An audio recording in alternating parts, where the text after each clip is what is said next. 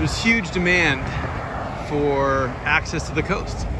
And we see that most clearly here along our beaches in Southern California.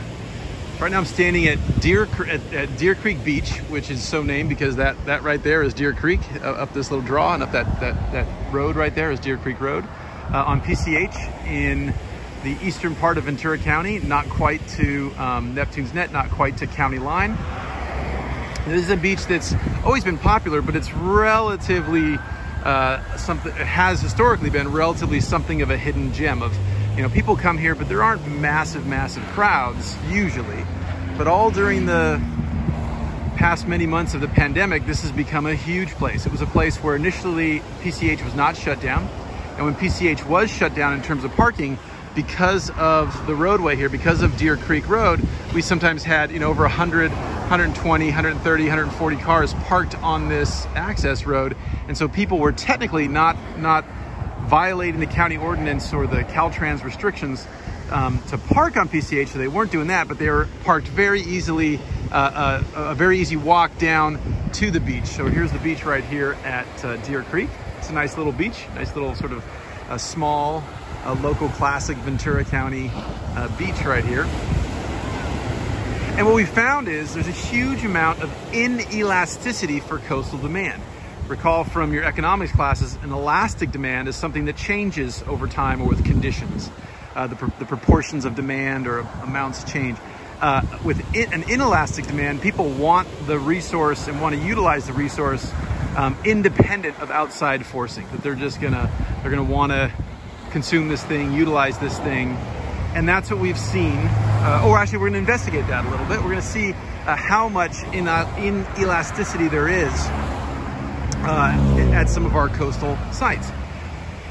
So again, if there was a very elastic demand for accessing the beach and coming to the beach, what we would expect to see is lots of people here maybe on a nice summer weekend like this, end of the summer in 2020.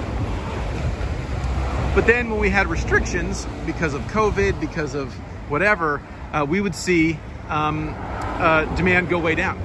We did not see that, at least in the broad strokes, during COVID. What we saw is as we shut down certain beaches, people just squished over to others. So people smushed out and moved their demand to other sites, other locations. They still wanted to go to the beach. Indeed, when our beaches were completely shuttered, we saw tons of folks going up our coastal roadways here along the Malibu coast and looking at the beach, viewing the beach, partaking of the beach from on high, from the cliff overlooks. All kinds of people parking, even though the sign said, you know, no parking.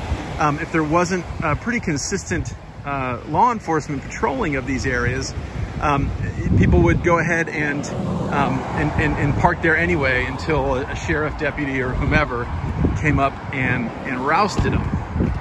So we're going to check that out. We're going to look and see how much demand changes over a restriction in terms of access to the coast. So when we have limitations on how and where we can go to the coast, the question is going to be, of course, there'll be some difference because people maybe just can't physically get there because the parking lot's closed.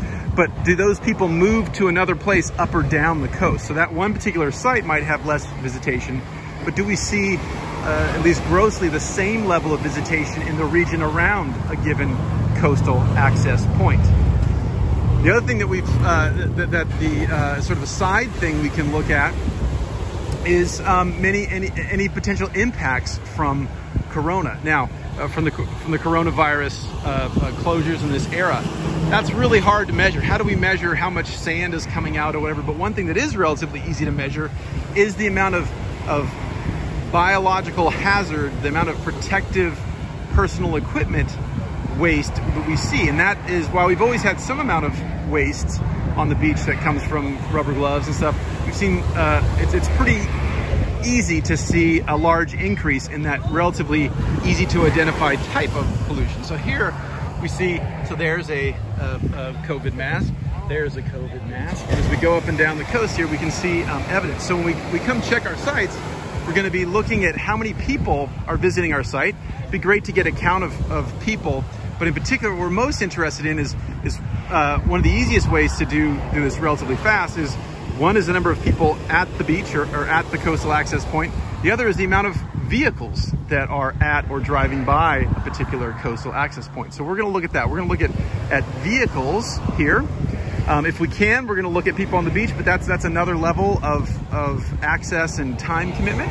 But at a minimum, we want to see how many people are parking at or near our coastal access points.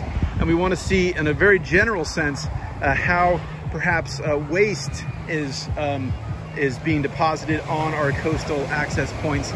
Now, that waste isn't so much in elastic, inelastic. That's more just sort of another measure of people in the time of Corona behaving maybe not ideally.